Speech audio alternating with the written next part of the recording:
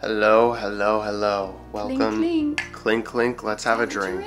If I sound sick, it's because I am. He is so sick right now. Well, I was really sick on the weekend, which I don't even know when you're watching this, so it's like, who knows when the weekend was. Could be the weekend. Anyway, we are going to do a Q&A. You asked a lot of Qs on Instagram and we are going to get into them. We posted the last video, and there's a lot of questions. I guess I'll start with one that feels like a proper first one. Is this an official end or more of a break / upload when you have something to share? Official end of the podcast.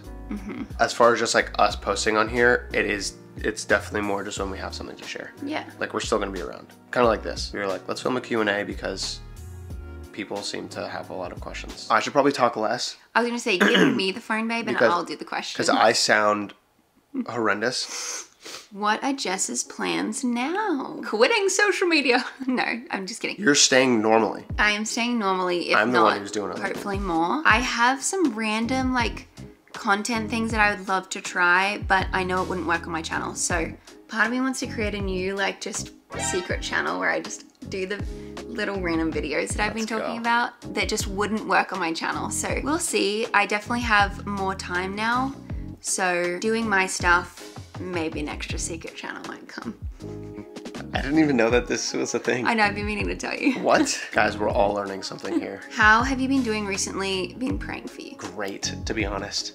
Things are better than ever. That is the darn truth. Yeah, things are really good. We just went on vacation. That's one of our like goals for this year, is to take more intentional breaks. And it was just so good. Like it was our first family vacation to Disney World. Since Micaiah was born, it was like our first proper vacation. Yeah, with her. Like we've taken trips. Like we went to New York over Christmas, but that was with like, you know, Jess's parents, extended family. Yeah, it was quite hectic. When you say vacation, it's like, oh, you relaxed Relaxing and you were rejuvenated and blah, blah, blah. New York was not that at all. Anyway, we've been doing really good. It just feels like we're entering a new season. But like every time we're like, I feel like it's like, okay, we're entering this new season. It's like a new season related to work, if that makes sense. And this new season is like a new season to just like life in general is fully changing. I mean, we've entered new seasons like moving to a different state or whatever. Having a baby. Yeah. The circumstances are relatively the same, if that makes sense. But it's just like focusing more on family. I don't know, it just feels different. Focusing a lot more on like God and I don't know, whatever. Anyway, I feel like I'm doing good, thank you. you. Things are awesome. How did it go with the renovation of the house in Florida that you guys did after building your house there? The reason why we never showed it, like we showed that we were doing it and then like we never showed what happened, is because we moved before it finished. So we actually never saw it finished. So we never saw it finished in person. We have pictures that a friend of ours went and took for us to get the after photos, and then we have all the before photos. So it was like pretty cool being able to do that. Turned out so cute, and if we were to have stayed in Florida, like we loved that house so much. It was smaller than the one that we built. We probably would have moved into that. Yeah, we loved it, and we loved the style and like how it renovated. So it turned out really good. It was pretty sick. We left everyone hanging with that one. How has life been not filming routinely? It's been really good. It's been like,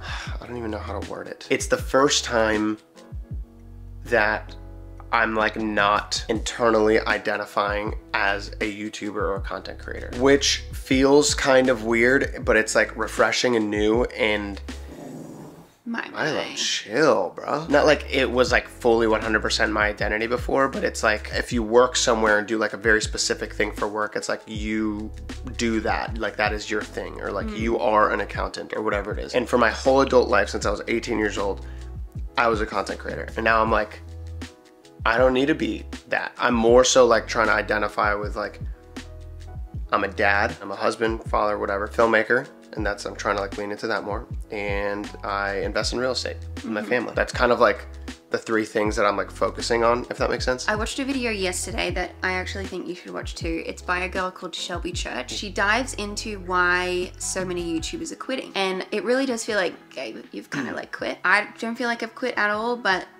she made such solid points into like reasons why. Shout out, just go watch that. But for me, all I'm gonna say is I still vlog every single week, so it doesn't feel any different for me. Yeah. And then on the Jess and Gabriel channel, we were doing more podcasts anyway, so it didn't feel like we were doing like couple vlogging. I would say it feels different for you that you have way more time back. I have more time, yeah. Yeah, which is great. A lot more time. How is your mental health? Love you guys. I pray you are healthy. Everyone is so Things sweet, are great. first of all. I know. Thank you guys for being awesome. I would say, like, I even noticed such a shift in your mental health. Like, you just, I think, feel lighter and like more free and more like free to do literally whatever. I think I was trying to hold on to something that I was supposed to let go for a while. I feel like God was allowing me to feel bad about it over time, if that makes sense. Like I was trying to do it myself and it was getting me into these like really not good places, and he was trying to be like, yo, rely on me. It's fine. I got it. You don't need to be a workaholic. I'll provide. You're chilling. When I finally like stepped into that, it was like, oh wow, this is like what I was supposed to feel like for so long. That's my answer to that. But speaking of mental health, yeah, we did want to quickly thank the sponsor of today's video, BetterHelp. You guys have definitely heard about BetterHelp on our channel. We have talked about therapy and BetterHelp so much. It is the world's largest online therapy service. You take a little, why do I always look at you, by the way? I don't know. Whenever you do brand deals, you like look at me to like affirm what like, you're doing. Did you know that you just take a quiz online? You take a quiz online? It just outlines preferences and like what you're hoping to get from therapy. So example, if I was a Christian, exactly, and I wanted another Christian therapist to understand where I'm coming from, you can select that you'd prefer a Christian therapist.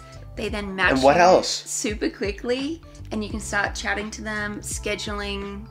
So I can't do this seriously anymore. You can text them at any time. This is unbelievable. You can schedule video call and text sessions. We have 2 friends that regularly use BetterHelp, and they've both raved about them. Yeah, they rave about it. Really great. So if you've been thinking about talking to somebody this year, we have an offer. It is betterhelp.com/Jess and Gabriel, and that will give you 10% off your first month. So we will leave that link down below. betterhelp.com/Jess and Gabriel. Thank you so much, BetterHelp, for supporting this channel and sponsoring this video. Was it difficult to decide to stop the podcast, and when did you know? It was. Oh my gosh, that was one of the most difficult decisions that I made. I have a chronic issue of starting projects and then stopping them. Starting projects that don't have an end date. That's the issue. Is I start like a new thing that's like indefinite. Start a clothing company. It's like that's just like indefinite. Start a coffee company. That's indefinite. Start a podcast. Indefinite until you stop. You know what I mean? So it's like I'm much more of like a project-based person in terms of like it needs to have like a finish line of like I do the thing and then it's done. It was very hard to make the decision to stop because it was like, oh, there's me again, failing at another thing. And it's not about the fact that you were failing it or whatever. We were having fun with it, and I especially was having fun with it. So I think it even just took you a while to like be able to be fully honest with me that you wanted to fully stop. Like you would tell me how you felt about doing it, but it didn't feel like an option for a really long time because we were doing it together and I really loved it. But it was very difficult. We talked to so many people just trying to get advice on it. And I think the main thing was we didn't want to let you guys down, especially when we would meet people in public. That was the thing they were saying was like, I love your podcast. Everyone was saying like, I listen to the podcast every week. And I'm like, oh my gosh. But it meant a lot. And anyway, it was so difficult. But I know even now, like we both feel like it was the right decision for now. And it was a great little 1 season podcast. Like I had so much fun with it. Maybe I'll do something like that again one day.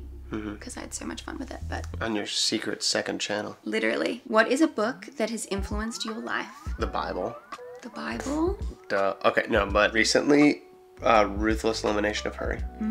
That's like helped me through a lot of getting to trying to get to where I'm at right now. Atomic Habits. Oh, yeah. Even though I didn't finish the book yet. The issue is you only finish fiction books. I'm a big fiction girl. If it's a non-fiction book, you like read a little bit and you're like, I get the gist, and then you just don't finish it. Well, when we got married, that's all you were reading too. And so I was like, oh, I guess like adults read non-fiction, like self-help books. And so I was just starting to read them because Gabe read them.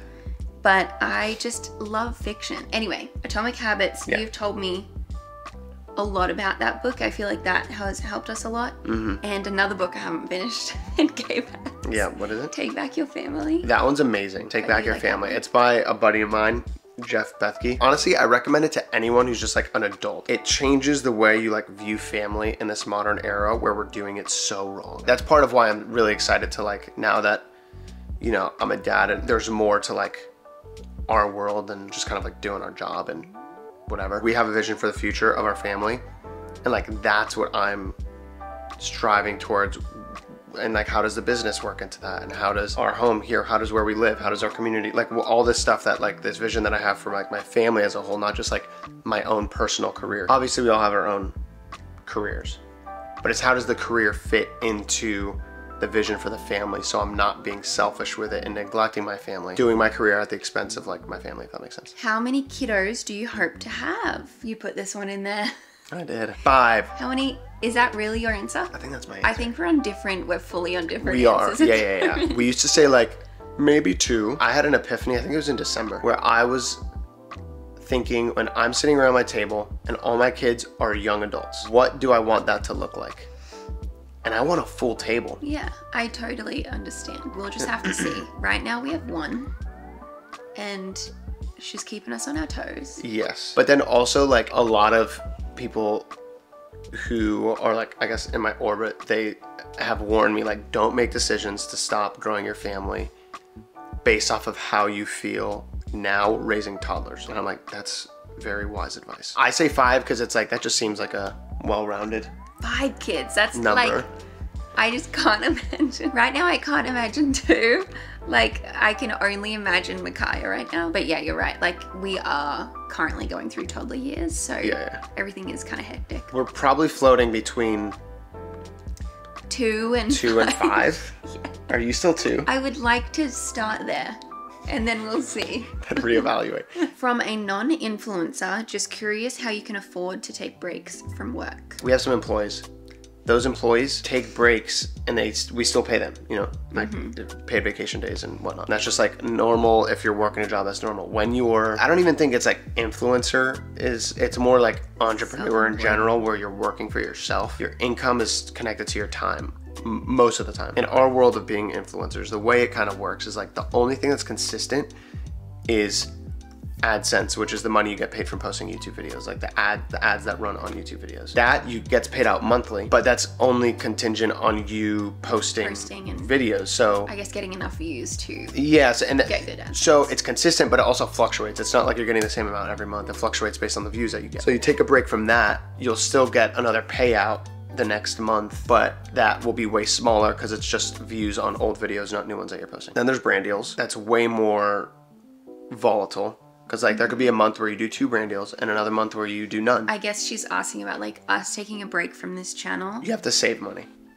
You have to save money. We're still doing deals on our Instagrams, for example. And so we're just still trying to have different areas of income. Like this wasn't our main, like only place to get income. What we're really trying to do is, because we're taking a cut on our income by like stopping doing some of this stuff, is to just minimize expenses. So that's been huge for us. That's been really huge. It's just like where we're spending money on things that don't need to be spent, we're cutting that. Yeah. Our vision for 2024. Visions for 2024. Your vision and my vision. Maybe a secret YouTube channel. I don't know. I have no idea. We've made so many changes that I'm like really just taking 1 month at a time, I think. I feel like for you, you have more vision for the year. I want to make sure I make my short film this year. We're taking intentional breaks and like family vacations. Yes. There's like specific things. There's not like an overall like we want to, I don't know. I think our vision is simplifying. Yeah. The end.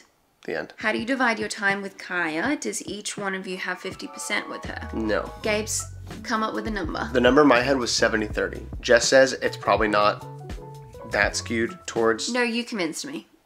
It's definitely 70-30. Wow. When you have babies, they're much more dependent on the mom. It's just how it's gonna be. And she truly is. Like, down to who pushes her stroller, she asks for mama. Yeah, she doesn't want me to push. Yeah. Mama. Like, if I push her stroller and Jess is walking to the side, she gets annoyed because she wants Jess to push it. But in the grand scope of childhood and raising a child into adulthood, it starts, I would say, much more like mother heavy, and then as time goes on, I mean, like my mom was homeschooling us, when we were younger, but then like I became like an older teenager and stuff like that, my dad was spending a lot more time like teaching me things and like putting me through a real estate course, and I was working with him, and so it's like teaching and training me into my like teenage years as an adult, so it like kind of skews over time. I can already see more of that starting to happen. Like when we went to Disney, like you were able to be so active with her, and I feel like this is all starting to get more and more like you were like literally on the playground with her, and you went on the roller coaster with her. Like I know that's not quite what you're saying in terms of like training them and teaching them, but like I think she'll want to like. We're just breezing by that you said roller coaster. It was a little roller coaster. Was it a roller coaster? It's the Dumbo ride. Anyway, I'm just like starting to notice more things like that in terms of like her playing with you and her wanting to be like active, you know, with you. And if you ask her who her best friend is, it's always Daddy, so. It's this guy. Well, actually last night she said Burger. Who's your best friend? She's like, Burger. Thank you guys so much for watching. You'll see us sometime soon. Next month. Next month, you'll see us next We have month. another video for next month. So. Love you guys. Thank you for being here and hanging out with us. Peace out. Peace out from Jess Gabriel. Gabriel. Yep.